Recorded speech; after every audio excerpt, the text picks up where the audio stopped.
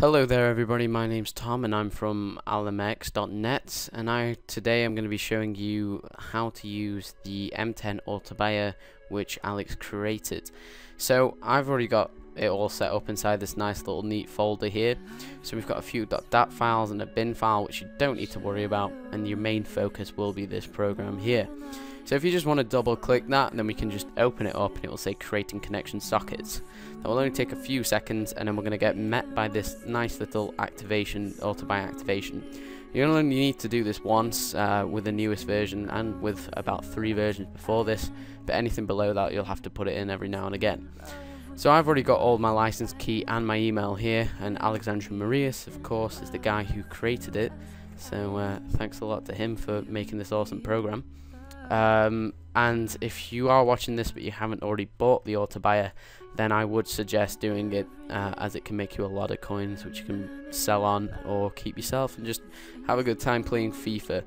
Well, FIFA Ultimate Team for FIFA 13. So now we're going to be greeted with this password and security question answer. And the email here won't get changed even if you press and delete or whatever. You know, that's the activation is valid for that only, for that email only, so it's not going to do anything. So I'm just going to enter the password in really quickly.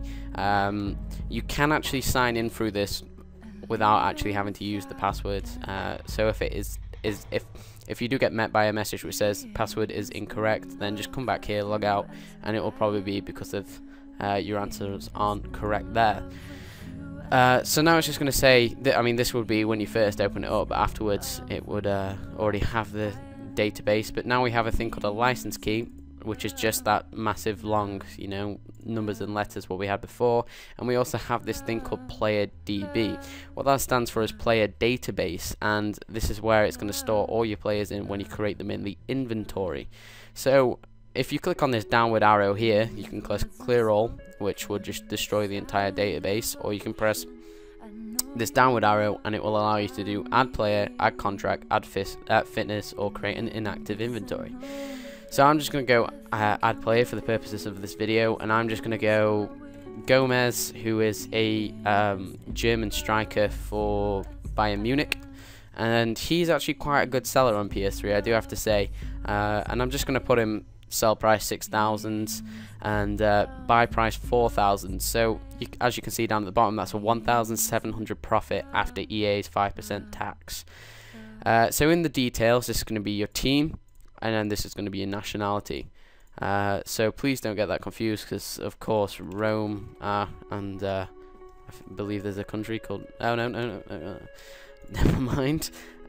So if we type in Bayern Munich, then we can, that's where he plays for, and Gomez is also German. So his position is a striker, and this thing called page inquiry here is how far you want to go through the web app to try and find this player. So for example, if you're looking to find a Gomez in position 41212, then it can easily do that on the web app. So you're going to want to lower this to something like 2 or 3. But if it's something more complicated where a player is, you know, more out there, so maybe like a different price set or something like that, then you're gonna want to put that higher. Especially if there's a large influx of the player on the market, then you want to go further along the pages. For example, contracts, you want to put that at 4, which is the max you can go with it.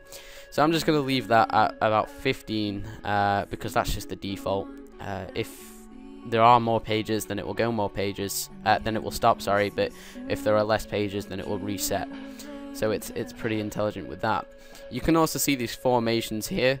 In a lot of the AutoBuyers in FIFA 12, they went here, so you're actually just buying random formations, but with this AutoBuyer by Alex, you can actually do this. So I'm just going to click 41212.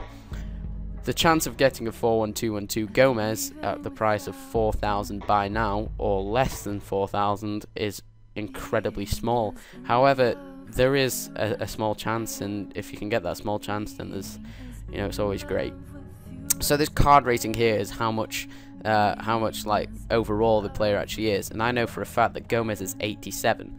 But let's say you're actually doing somebody like Messi, then who's actually normally a 94. Then if you're trying to buy his inform or team of the year, then you can change his card rating to 98, it's all going to stay in the same, you know, same team, same country, etc. Because that just doesn't change unless EA changes it.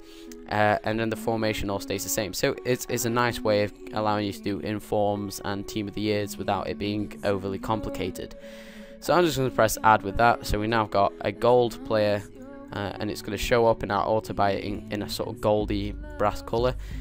Rating of 87, so overall rating of 87. It's going to show the buy price, the sell price, the position, which is this P, and the profit at a minimum. So that's saying that if it buys at 4,000, which is the max it's going to buy, then it's going to get 1,700.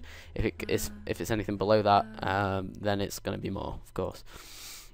So I'm also going to show you contracts and fitness today as well, because they're slightly different to each other. So if we're just going to go on contracts, we can do contract staff or contract player, and you can choose the level. So I'm going to just go for the purposes of this video, and for fitness as well, I'm just going to put gold because that's what I usually trade in, and I'm just going to put buy 200, sell price 400, because the last time I checked it was actually doing this well.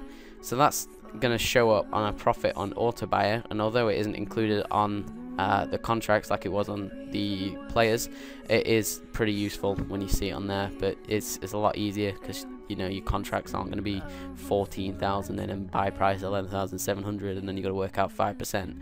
So, you know, it's a bit easier. This card value here is how much the card is going to add for the matches to the player. So if you've ever applied a consumable in Foot 13, then you're going to know that there's different values for different ratings, different levels of the card. So for example, a normal gold will add 11 to a bronze player, 11 matches to a silver player, and 13 matches to a gold player. So that's all that card value really is, and it allows you to go between the rare ones, so the shinier coloured ones, which would be for a gold 24, 24, and 28 for gold, you know, and that allows you to differentiate between the two, much like the inform of like players. So the page inquiry only goes up to 4 on this because it's not going to be that much. You know, you're not going to find that many contracts at 200, so I'm just going to leave that at 1 because there's no point going over the top, even though there is a thing what stops it. So now you can also get the player and the team as well. So I'm just going to go fitness player, gold, buy price 200 and sell price 250, and of course fitnesses don't do as well as players do. I mean contracts do. So you can see here that it's going to have your different amounts. So plus 20 fitness would be for a bronze, plus 40 would be for a silver, and plus 60 would be for a gold. So you're just going to click this 60 here, or if you are trading in teams, in the team fitness, so plus 10 for bronze, plus 20 for silver, and plus 30 for gold, then you can also do that as well, but you're going to have to want to put it on fitness for team. And the page inquiry is just the same.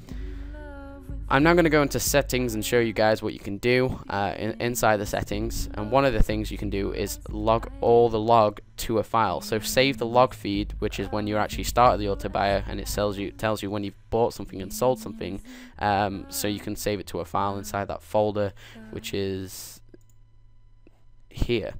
So it's just going to show you what you've been buying and selling well, and what you haven't been buying and selling well, so you can alter your database. The sleep time here is how many milliseconds the bot will sleep.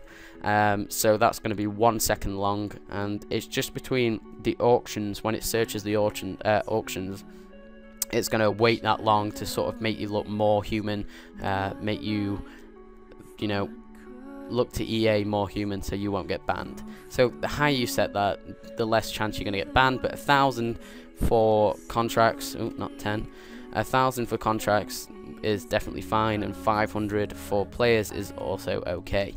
But if you like, let's say it's peak times and you want to trade in contracts, then I advise that you put that up to something like 1,500 to 2,000, or even higher if you're that paranoid. Don't buy as another feature as well. This one also works. It will allow you to relist and clear sold items. So let's say you've already got a trade pile full of contracts that you bought the night before because it was all really cheap. Contracts are now selling at 700 buy now in a minute. Well, what you're going to want to do is click this don't buy. It's not going to buy anything, but what it is going to do is it's going to sell at the price you've set inside your inventory, which is 400, or on this example it's 400. So that's really it, guys. And then just to start it off, you just want to press start, and then it's going to say idle, waiting user connect action. It's going to tell you the time, and this is your log feed as well. It's going to show you how many players you have in your database and how many consumables you have in it, and you're just going to want to press connect.